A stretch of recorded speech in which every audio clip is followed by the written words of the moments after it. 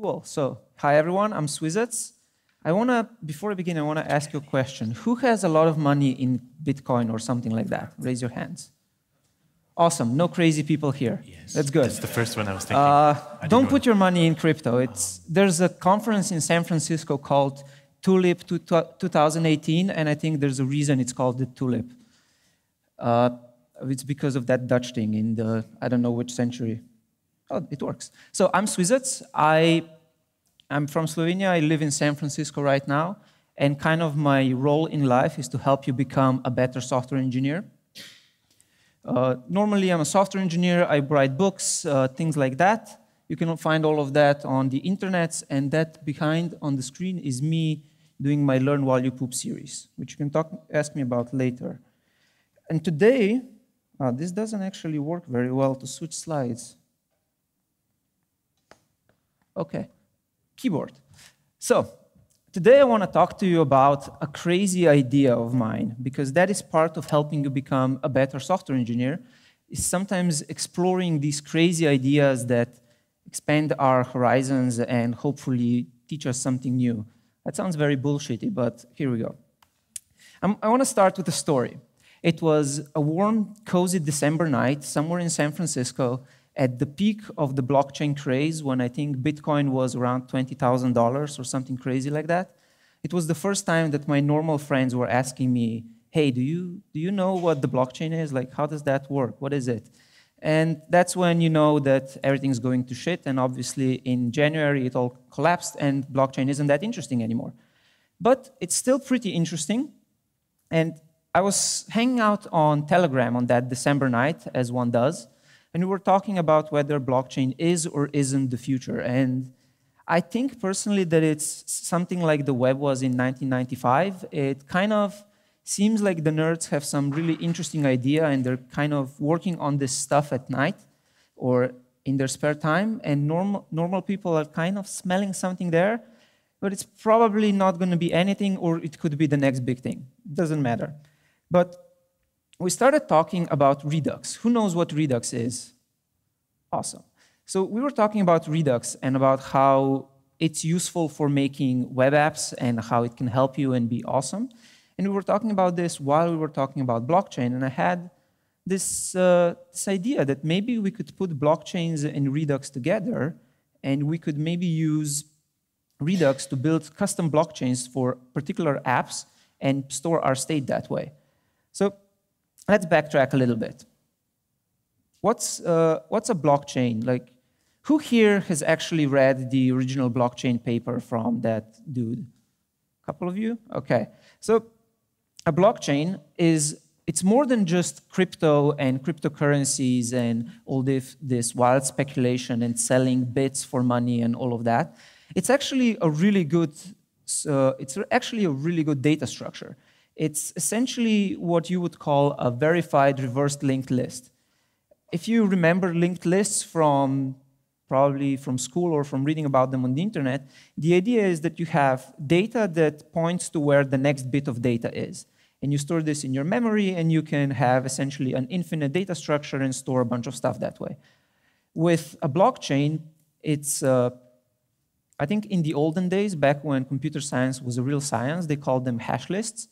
A blockchain is basically a list where you have data, and you also have a hash that completely basically holds a pointer to your previous data point, to your previous block. So each block contains a hash of the entire blockchain that preceded it. And the cool thing about that is that it's immutable. Once something is on the blockchain, it stays on the blockchain forever. And that's a good thing, supposedly.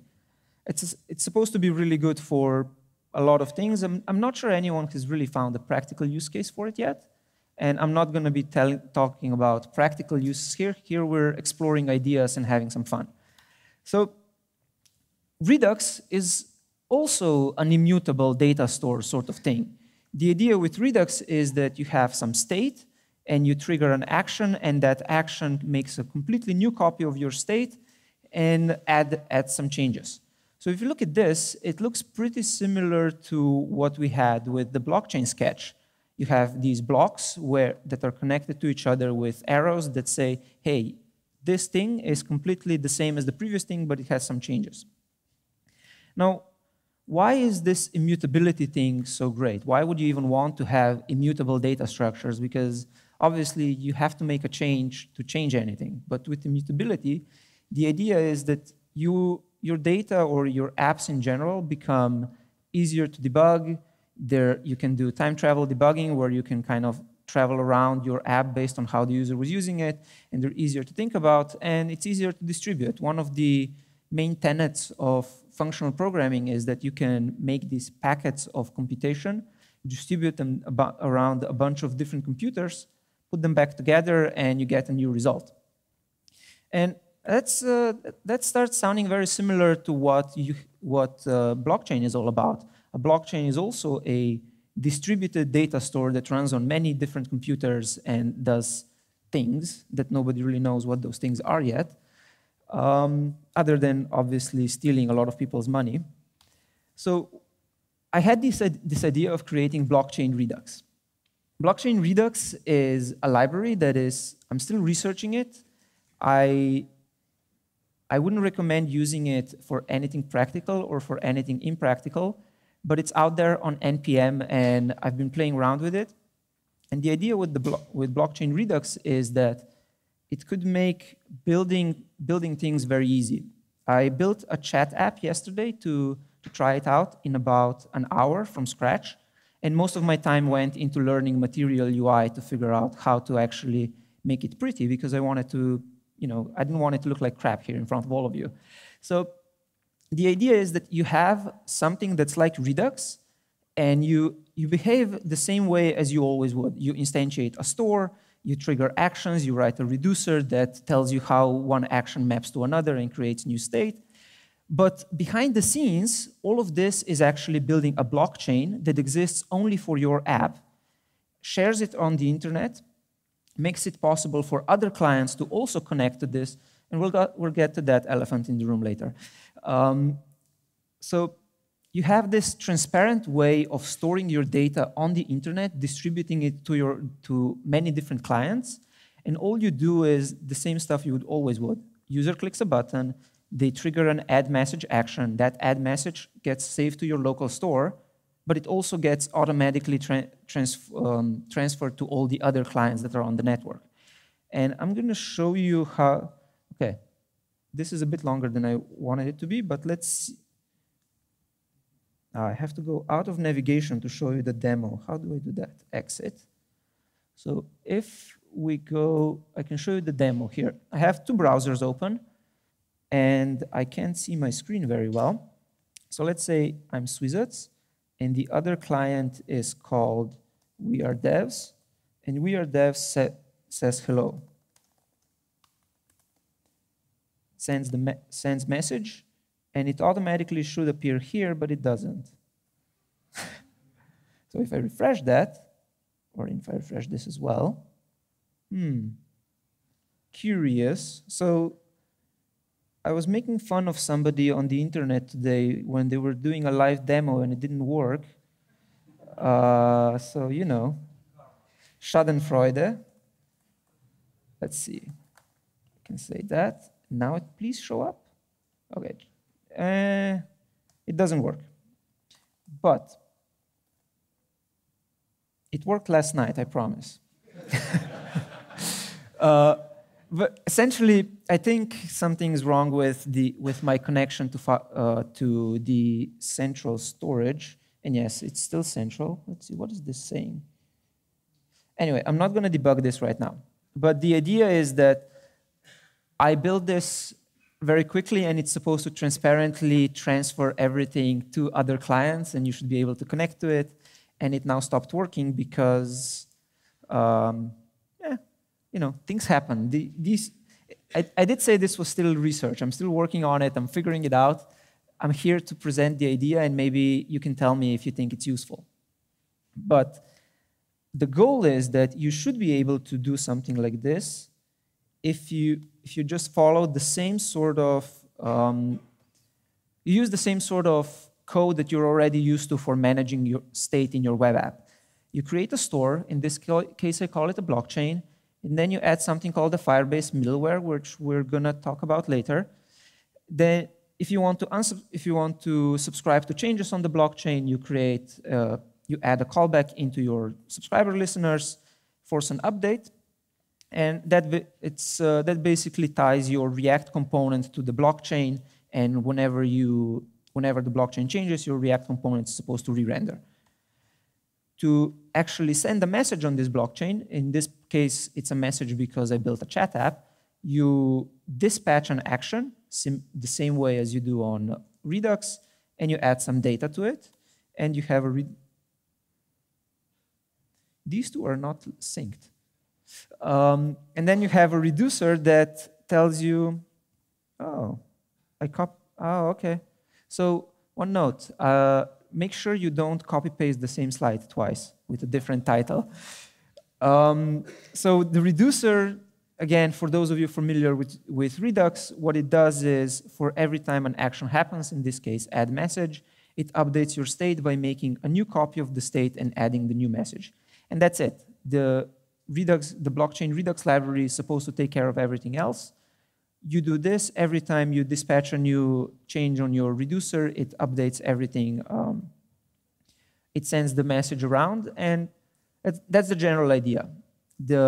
What I want to build with this in the future is to have different middlewares that can work in different ways, because right now the way this works is that you have multiple browsers that act as clients, and then you have this Firebase thing in the middle, which is a really convenient way to test out the principles of a library that's supposed to communicate between different browsers. But I will admit it's not actually what everything that the blockchain is supposed to be, because you have this Firebase that handles communication and it's centralized. But the idea is that a browser triggers an action, updates its internal blockchain, sends that to Firebase, and then all the other clients are listening on Firebase, and they get the new block and update their blockchain as well. That's also where the good stuff from the blockchain happens, where you verify that the block you received is correct. You verify that you can verify the entire chain. That's one of the things with blockchain, is that you can always verify that you are in the correct state and that everyone agrees on what that state is. So right now I have a very simple, so yeah, let's get to the elephants in the room. I mentioned Firebase a couple times, and I mentioned that this is a pretty simple thing so far. So the problem with my current implementation is that it's still centralized, because it treats Firebase as like the source of ultimate truth. That's where the real blockchain is stored. It's stored in a blockchain format, but it's still on Firebase.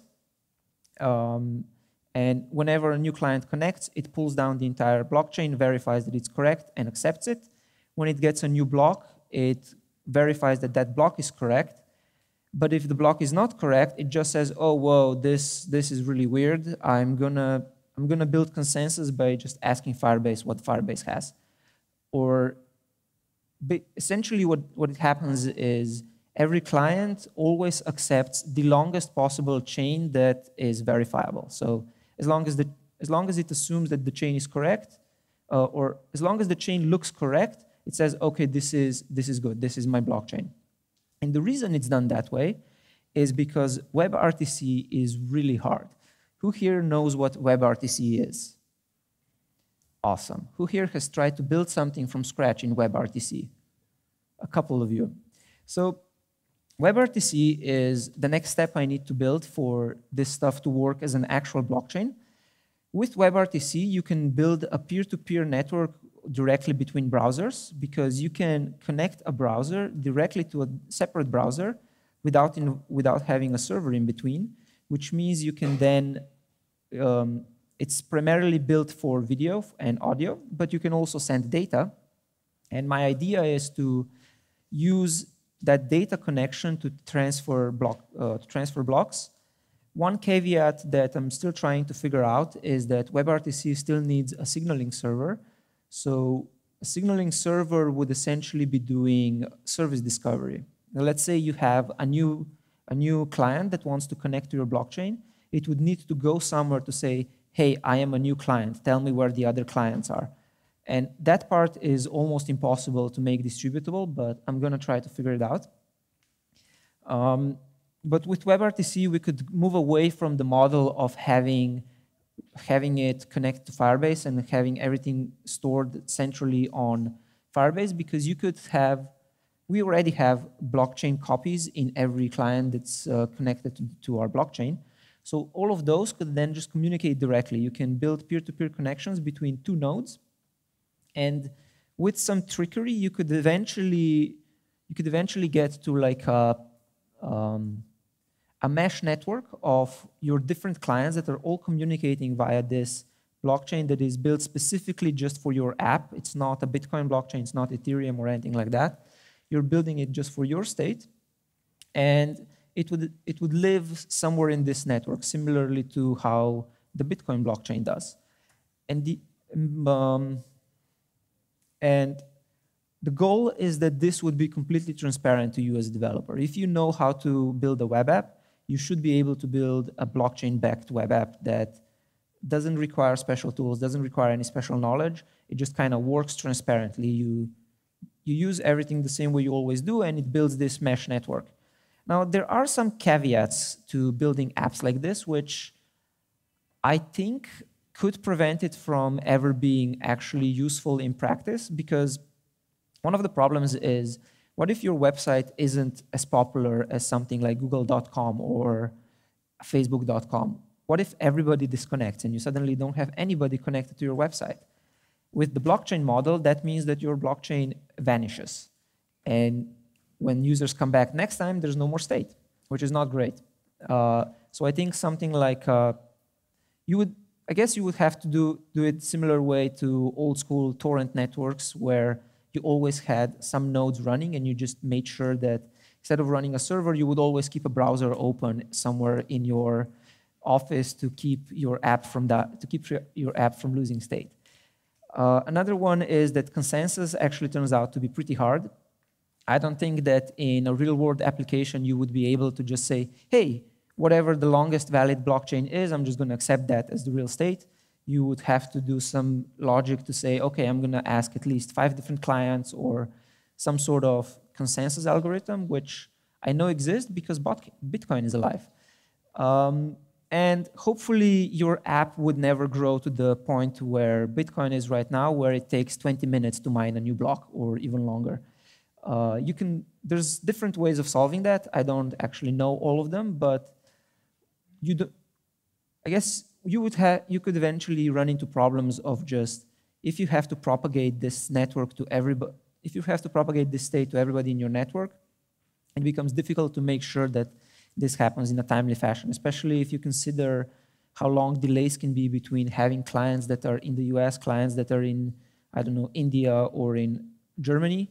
If they all have to communicate and your state is only propagating through a mesh network, you probably will never know that everybody who is actually connected to your website is seeing the same state, because it needs to propagate through all the nodes, which is something we've solved pretty much for the client-server model, but I don't think it's solved yet for the client-client model.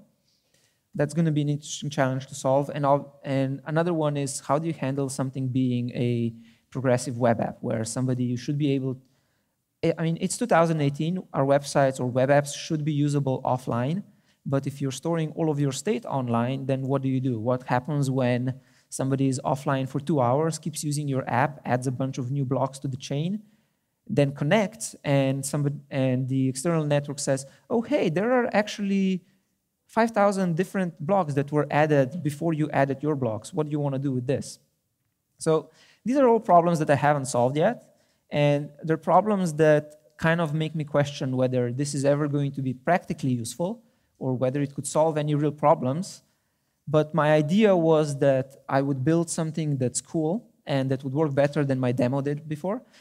And I basically wanted to, the idea was, I don't know what the blockchain is going to bring. I don't know if it's the next big innovation in tech or in the IT industry or any of that. But I do know that a lot of people are very excited about it, so I wanted to give them tools to be able to build blockchains and build apps on the blockchain without needing to have a lot of super specialized knowledge.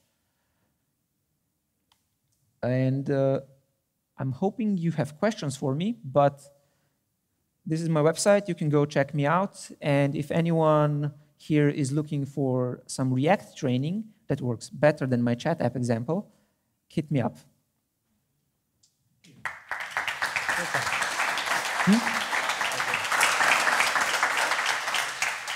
Voila.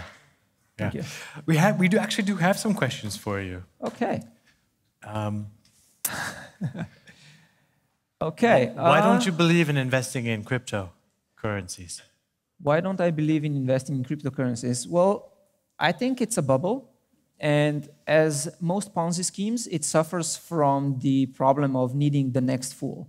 You'll see that a lot of people who have money in crypto spend most of their time talking about how great crypto is and how amazing blockchains are, and not a lot of time of, hey, you can make this useful thing. Or, I mean, sure, we have crypto kittens, that's amazing.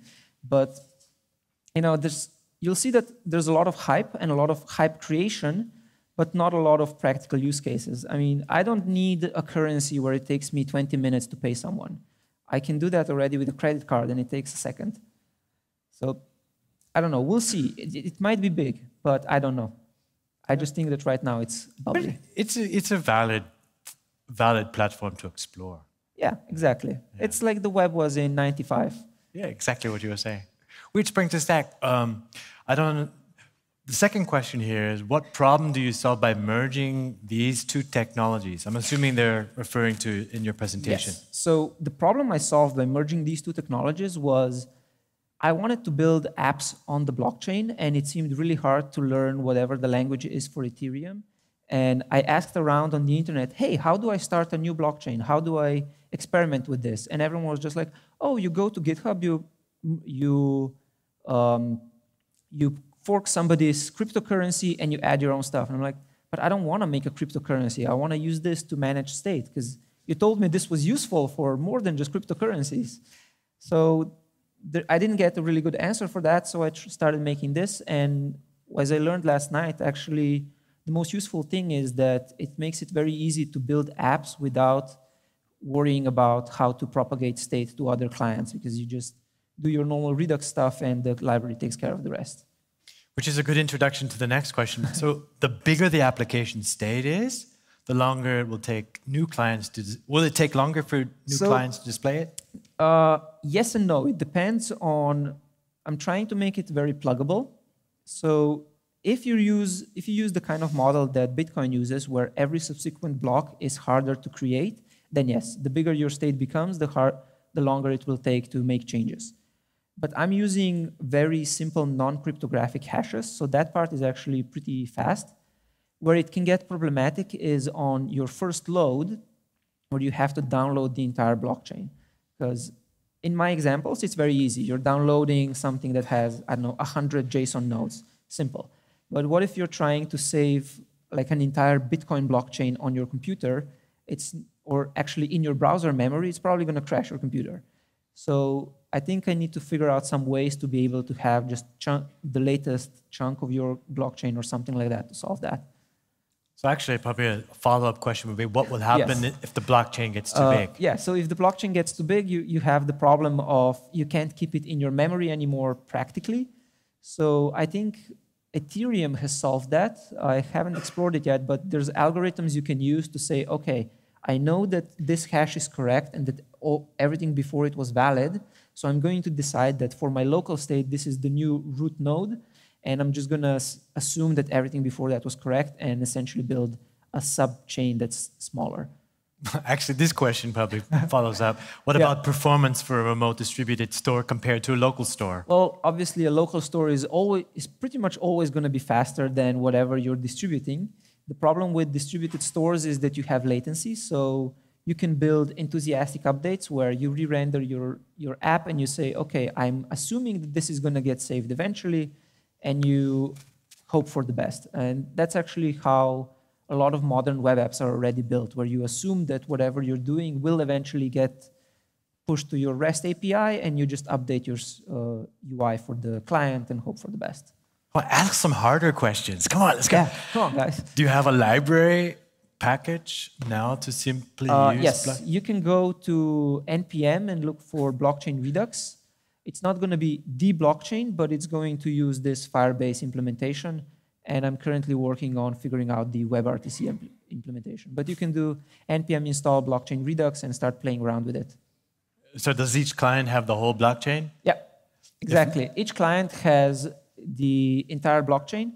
And right now, where the consensus algorithm is just whatever is the longest chain in existence is the blockchain, you need at least one client connected. Or in the case of if you use the Firebase middleware, which is the only one that currently exists, it's all stored in Firebase. So as soon as you connect, you're initialized, you fetch the whole thing, and you don't need any other clients. But eventually, you will need at least whatever you decide your consensus requires. There's kind of a second part to that question. So could many browsers be connected? And would you still lose the state?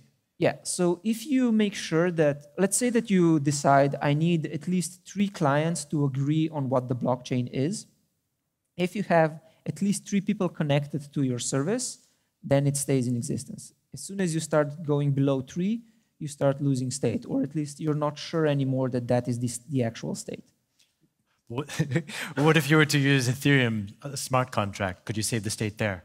Yes, you could use an Ethereum smart contract to save the state there, but the problem with Ethereum is that it's very cryptocurrency, and I'm not sure how costly that would get, because I think you have to use fake/real money for Ethereum. Swizec Teller, using blockchain for shared UI state on the web. Thank you very much. That was great. Thank